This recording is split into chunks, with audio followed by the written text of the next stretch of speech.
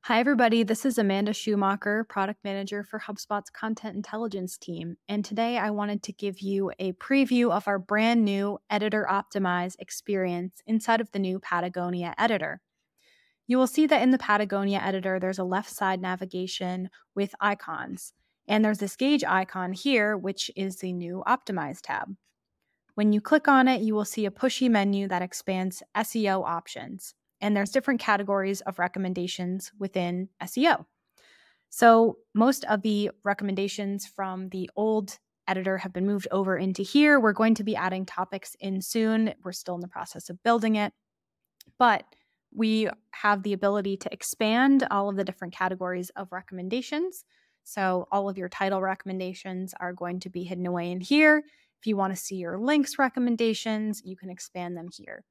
And the real draw of this new Editor Optimize menu is that we added functionality in some of the recommendations to not only tell you what you need to fix, but we have deep linked to the exact module and spot on the page where you need to fix it to make it even easier to fix all of your SEO issues. So for the title recommendation, for example, we have this new fix button.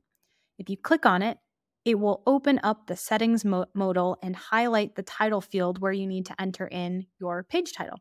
And there is even a handy tooltip in case you've forgotten which recommendation you were looking at. We also have support for meta description recommendations. These are also deep linked to the meta description field. So you can click on this and it will highlight the field for you and it will automatically go away once you have entered in the meta description.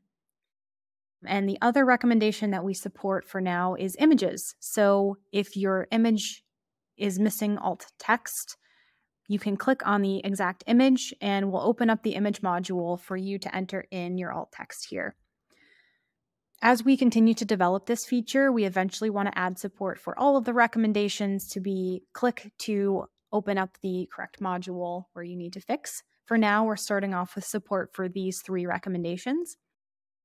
And if there are any other recommendations that you would like to see added to the new Optimize panel, we would always love to hear your feedback. And yeah, thank you for taking the time, and I hope that you enjoy this new feature.